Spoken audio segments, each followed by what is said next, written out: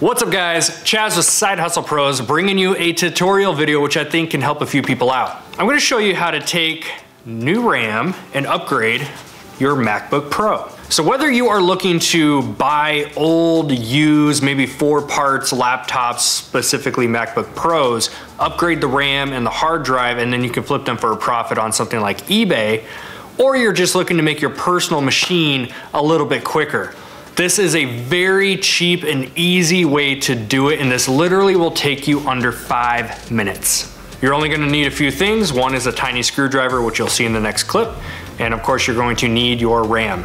Now you'll see when we dive into this thing, the MacBook Pro has 2 RAM slots. So these are going to be 8 gigabytes each. We are doing a 16 gigabyte total upgrade today. Specifically, MacBook Pros of 2012 or older are going to be what you want to focus on, because 2013s and newer, everything is soldered down to the board, so you're not able to swap stuff out like the hard drive or the RAM. So if you want to check out the RAM that I'm specifically using, you can check it out in the link below. But without further ado, let's dive in, open this guy up, and show you exactly how to upgrade your computer. All right, so the first thing that I'll show you on here is if you go to your little Apple icon about this Mac, this will show you all your computer information. So right here you can see we only have 4 gigs of memory inside of this one for the RAM. So if you click on the memory tab, there are 2 slots within this computer, which you're gonna see when we break it down. So what we have to upgrade is 2 different 8 gigabyte sticks. So let's flip this over. First thing you wanna do is power your Mac off and we'll get to work. All right, so step 1, you're just going to need a tiny little screwdriver. Step 2, you're simply going to go around and undo these screws that are on the outside. Make sure you keep them with the ports that they go to.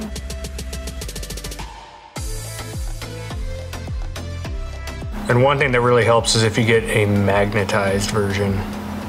As you guys can see, these are really, really small, so you do not want to lose these.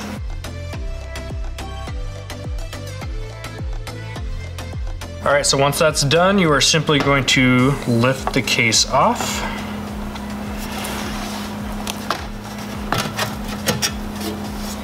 And that is what the inside of your Mac will look like. And while you're in here, you can definitely see there's gonna be some dust buildup depending how long it's been since you took this case off. So if you have some compressed air, this is a game changer.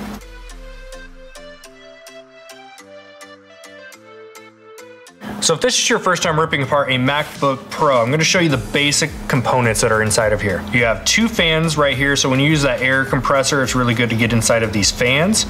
You have your optical drive, which is what your CD goes into, and you can actually swap out the optical drive for a second hard drive as well, and we'll do another tutorial on that. Next, we have our little square right here, which is your actual hard drive, and I highly recommend that you swap out your hard drive for an SSD. That's another tutorial we will do in a separate video. That alone is gonna increase the speed again on your computer. You have your giant battery right here, which you can see easily, just a little tab right here, you can swap a lot of this stuff out. Last but not least is going to be our RAM, which is what we're gonna work on today. So without further ado, here's the exact way that you do it. It is not complicated. You pull these 2 tabs out. First one pops up. Rip this guy out.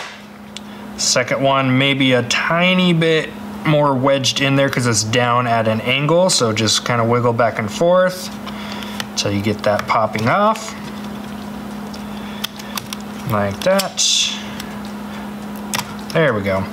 So, and as you guys can see, this old one was a 2 gigabyte each one, so we had 4 gigabytes of RAM total. So what we're gonna do is ditch these guys.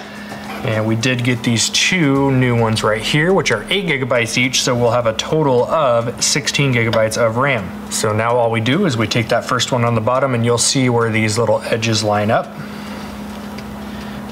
You're gonna come down almost at an angle and push in, and then you're gonna push down. And they have a nice little click that goes in there. Same thing with this second one. Come in at a little bit of an angle, slide it in, push down, and then pop these back into place on the sides. And if you guys wanna double check that they're in there all the way, because it may not feel like it, just pop these off and you'll see it pop up right here. Push it down, locked into place. That is literally it. The RAM is now upgraded. So now we're just simply going to pop this back on here. Get your screws back in where you got them from.